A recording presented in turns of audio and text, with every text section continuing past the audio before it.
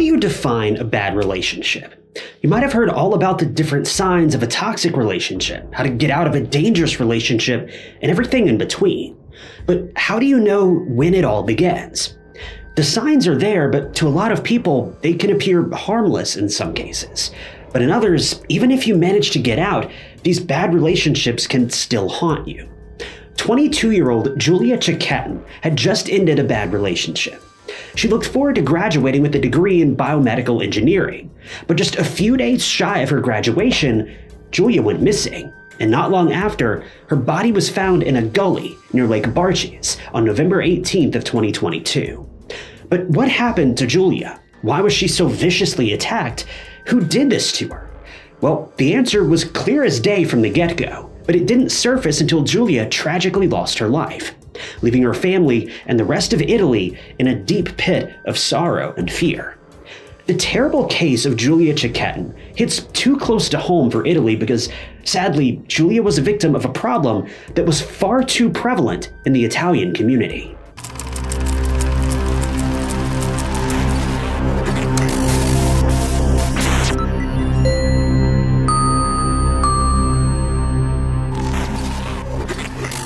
Welcome to True Crime Stories. If you're new here, I post new true crime cases every single week. I'm not some AI bot that's just looking to cash in off a tragedy, just a real human talking to other real people. So if you want to see some good old-fashioned true crime documentaries, hit that subscribe button. It's totally free and will keep you up to date with all of my future videos. Giulia Cecchettin was born on May 5th, 2001 to parents Gino and Monica. The couple also had two other children, a daughter named Elena and a son named David. The family lived in Padua, Italy, and this is where the rest of this case takes place. Giulia was defined as a headstrong and caring girl who was always there to help. She was also very gentle and loving. Even if Giulia disliked someone, she'd be polite and mature about it. That certainly didn't mean that she didn't have boundaries and let people walk all over her, but rather she preferred handling uncomfortable situations by communicating and sorting things out. Giulia was also smart as a whip. She wasn't the type of student who didn't know what she wanted to do. She had a plan for everything. She was fond of biology, healthcare, technology, and engineering. She saw herself working in the field of biomedicine, and that was exactly what she did after high school. Giulia enrolled in the University of Padua, Italy, and she pursued a degree in biomedical engineering in 2020. Just taking a look at her career choice should be enough to tell you Giulia wasn't your average person. She was incredibly smart, gifted, and special. Giulia was genuinely happy with her choice of study because it meant that she could work in two fields that she was passionate about. It also helped that it was a 3-year program. And fast forward to 2023, and Giulia was looking forward to graduation. But at the University of Padua, Giulia met someone. He was a fellow student named Filippo Torretta. Filippo was in the same program as Giulia. He was also majoring in biomedical engineering, and he, like anyone who met and interacted with Giulia, was enamored by her. Giulia and Filippo didn't meet right away after starting college. In fact, they met in 2022, when both of them were more than halfway through their studies. Giulia took an interest in Filippo, and the two started dating around this same time. Giulia affectionately addressed Filippo as Pippo in their regular text conversations. Things were okay in the beginning, with the couple constantly being affectionate with one another, but the relationship didn't last long. About 1 to 1.5 years into the relationship, in the summer of 2023, when Giulia was about to graduate, the couple broke up. But the thing is, at the young age of 22, both Giulia and Filippo had their whole lives ahead of them. This breakup was more of a minor setback than anything else. Even though Giulia didn't have a hard time moving on from Filippo, the same couldn't be said for him. Even though things looked okay on the surface, they were anything but perfect inside because Filippo was an emotional, angry, and possessive guy who wanted Giulia all to himself.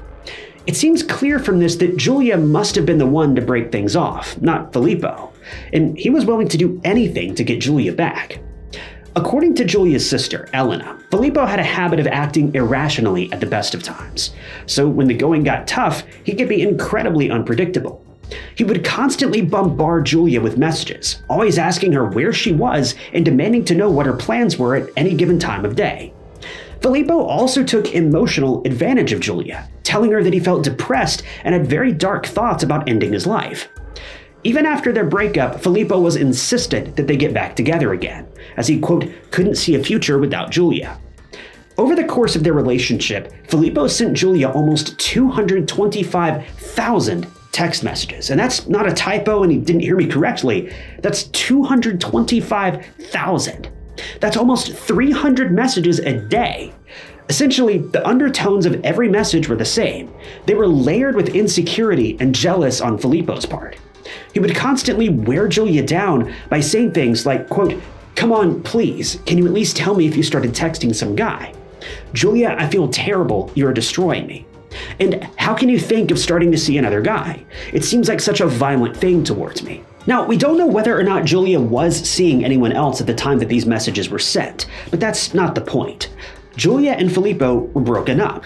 It was clear that Giulia was uncomfortable around Filippo, and this is proven by her response to his messages, in which she said, quote, "You made me lose trust. Your obsessive methods scare me, Pippo. Look how you treat me like a criminal. It's a control mechanism, and sick too. Pippo, you are obsessed. You are a psychopath." You can clearly see the difference in Giulia's and Filippo's messaging tone. Filippo sounds downright mad at Giulia for breaking up with him, making himself out to be a victim, while Giulia can be seen trying to reason with him, trying to make him see why his obsessive and controlling behaviors were wrong. Even though the couple had broken up, Filippo would still torment her every single day, and Giulia was starting to feel annoyed at Filippo's senseless behavior. But still, since Giulia didn't have a bad habit of resorting to fighting and a misunderstanding, she tried to make Filippo understand with reason every single time. But sadly, for Giulia, reasoning with Filippo was like talking to a brick wall. He just refused to take no for an answer. Not only was Filippo offended by the breakup that Giulia had initiated, he was also starting to resent her, and the reason for this was unbelievable. For unknown reasons, Filippo wouldn't be graduating at the same time as Giulia, and this was something that bothered him a lot. Seeing a woman who was also his ex-girlfriend who bruised his ego by breaking up with him and seeing she was ahead of him, well, he didn't like it. Giulia was paving the way to her future, and Filippo was stuck at college. Filippo was egotistical, and seeing Giulia moving on with her life and preparing for graduation made him very bitter. There was something dark bubbling underneath, and Filippo would soon let it all out in the worst way. And sadly, Giulia would be the one to take the brunt of the impact, and she would pay for it with her life. November 11th, 2023 was a normal day for Giulia. She and Filippo would still meet every so often, but Giulia made it clear time and time again that they would never get back together. Now, some might question why. Why was Giulia meeting up with such an obsessive and controlling man when they were clearly broken up? Well, the answer wasn't that simple. Filippo unfortunately knew how to tug at Giulia's heartstrings, and he emotionally blackmailed her into spending time with him. If Giulia refused to meet up with Filippo, he would threaten her with suicidal thoughts and make her feel bad. Giulia, being the ever-loving and genuinely caring person that she was, saw no choice but to give in to Filippo's insistent behavior. This was also something she shared with her sister, Elena. Besides, Giulia was already looking on the brighter side. She was days away from tossing her graduation cap. She would soon get her degree in biomedical engineering, and she was excited. On November 11th, she wanted to take a trip to the mall to buy some shoes for her graduation. At around 6 p.m., Giulia went to a shopping center in Marghera, and she was accompanied by Filippo. Now, we don't know whether Giulia wanted him to come with her, or if it was Filippo basically guilt-tripping her into letting him join her. Regardless, the duo got the shopping done, and they even ate together at a McDonald's in the shopping center. And Giulia's credit card activity also showed that she paid for both their meals at around 9 p.m. Afterwards, at around 10:30 p.m., the duo were seen leaving the shopping center, and 10 minutes later, Giulia sent her sister Elena a message on WhatsApp. Sadly, this would be the final message Giulia would send to anyone. The next day, after not hearing from Giulia, her father was very worried about her. It was unlike Giulia to not reach out to her father, especially since her mother had recently passed away in the fall of 2023 from cancer. Gino's children always called and checked in with him. Elena was also worried about her sister because she wasn't responding to any of her texts, so she immediately started spreading the word on social media while in Vienna. She had an awful gut feeling because she knew that Giulia was last seen with Filippo, and now she wasn't picking up her phone. Gino proceeded to report 22-year-old Giulia missing at the local police station at around 1:30 p.m. on November 12th of 2023. The police immediately sprang into action, and they started asking around for any information on missing Giulia. It was overall a weird and tense situation. Giulia was at the end of the line and was jumping up and down the walls about her graduation. She wouldn't just up and leave, deserting her family and her bright future. The police were also made aware that Filippo was the last person to be with Giulia, and to everyone's surprise, he was nowhere to be seen either. His parents, Nicola and Elisabetta, hadn't heard from him either, and this raised even more suspicion in the police's mind. While asking around, a witness came forward with some very alarming information. According to the passerby who was standing over his apartment balcony, there was a violent scuffle between a young man and a woman in a black car on November 11th at about 11:15 p.m. The area was 150 meters from Giulia's house, and according to the witness, the girl screamed out for help, which caused the witness to call the police. But no one came, as all the units were busy and the nearest help was 45 minutes away. The police took note of the black car, which was a Fiat Punto, and after that, the authorities came across another bizarre yet chilling instance.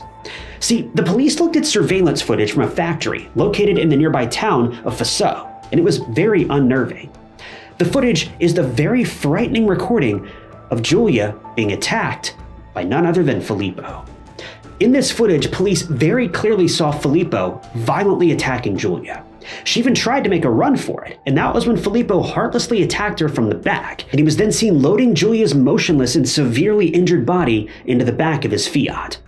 At this point, the police had no doubt in their minds, and they knew that Filippo was certainly responsible for the disappearance of Giulia. A large manhunt for Filippo was conducted, and the news of Giulia's disappearance and Filippo's involvement was everywhere in the Italian media. Everyone was horrified. To think that someone with whom Giulia was previously in a relationship with could turn so vile and downright deadly sent a chill down everyone's spine. See, Italy is a country where femicides and gender-based violence are sadly very common. It's a horrific act that is unfortunately deeply rooted in society. The culture of Italy is extremely patriarchal, dating back to the Roman Empire, Italian fascism, and Roman Catholicism. It wasn't uncommon in olden times for women to be categorized as second-class citizens. They were used as collateral, incubators for heirs, and they were taken advantage of in every horrific way you could think of. Even in the 21st century, Italy reeks of misogyny, and the killing of women in the name of honor is still prevalent.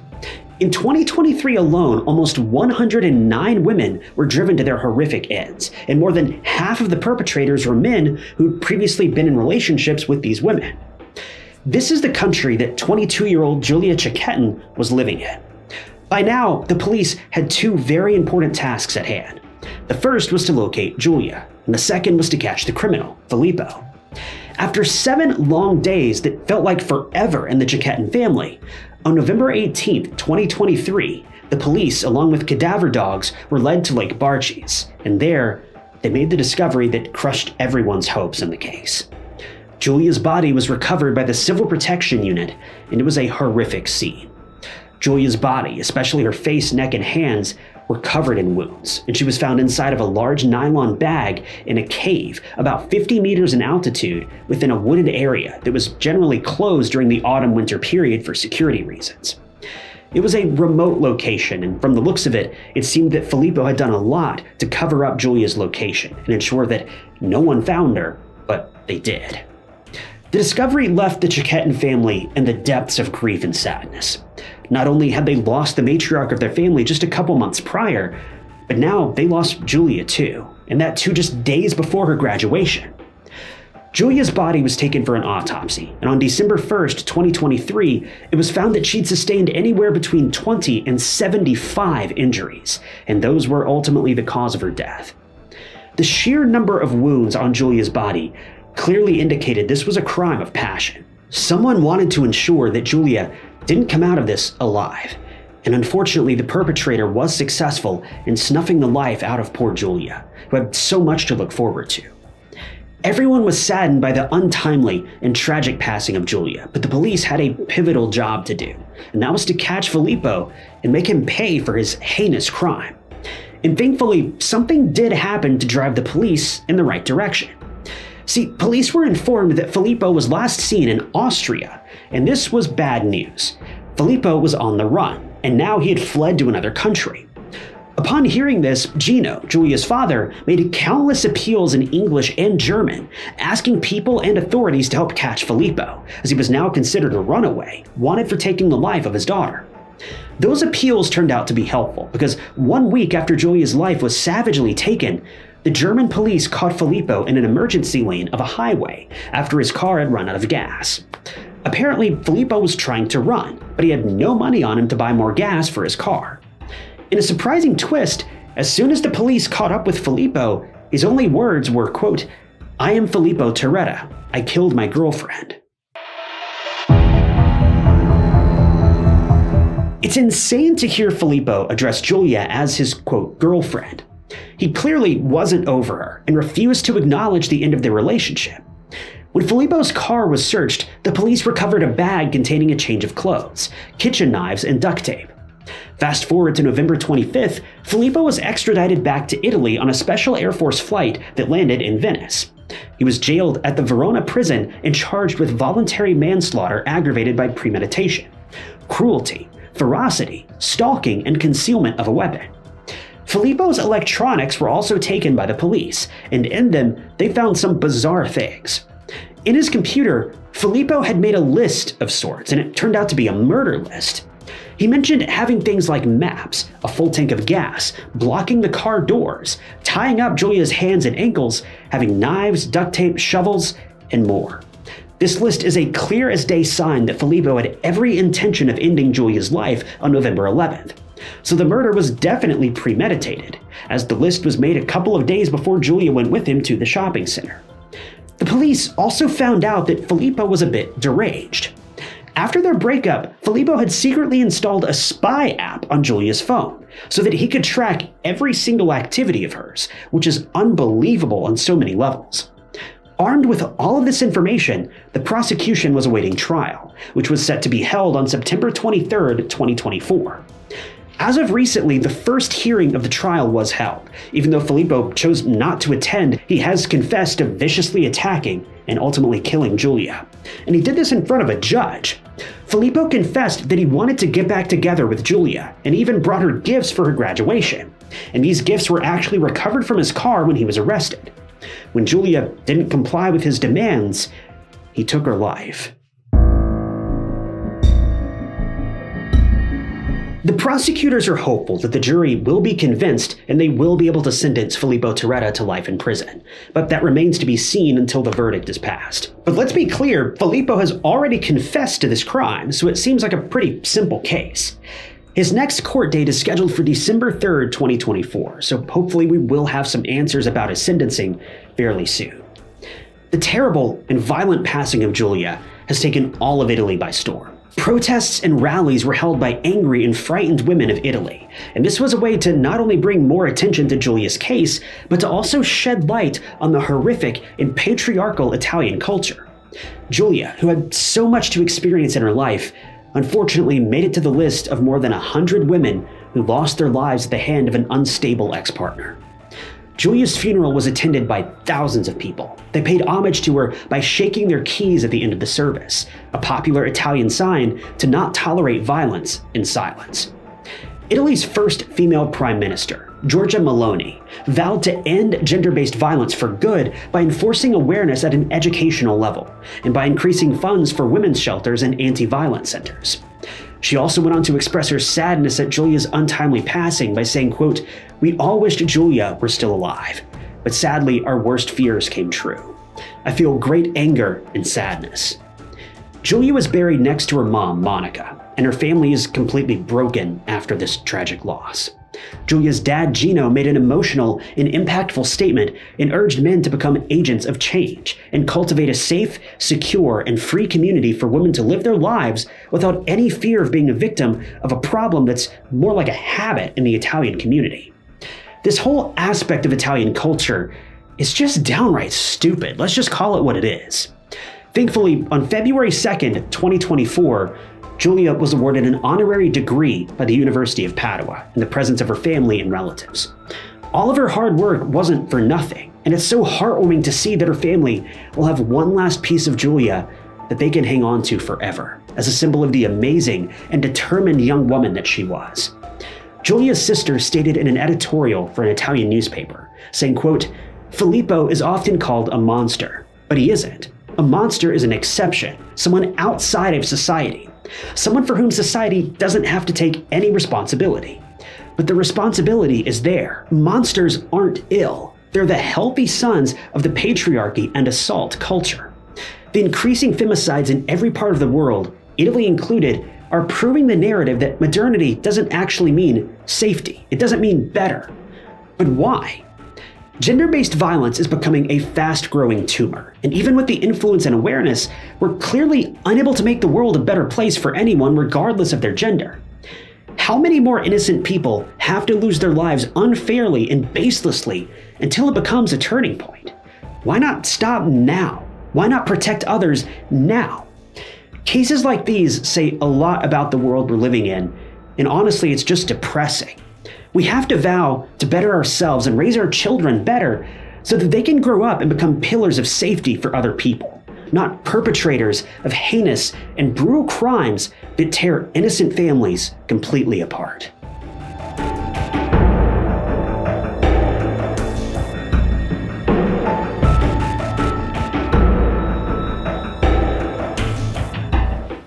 Thank you guys for tuning in to another episode of True Crime Stories. I wanted to give a special thank you to a couple channel members, including Natalie Weston and Dustin Frey. If you also want to become a member of the channel, you'll gain access to new videos sometimes days or weeks before they're uploaded to the public, and it's currently the best way you can support the channel and help out. I really appreciate those of you that have decided to do that, and if you want to join, you can click that big join button below the video or find the link down in the description. But as always, if you enjoyed this video, check out this other interesting case I covered, and don't forget to subscribe. It's totally free and keeps you up to date with all of my future videos. But my name is Ty Knotts, and I'll catch you guys in the next one.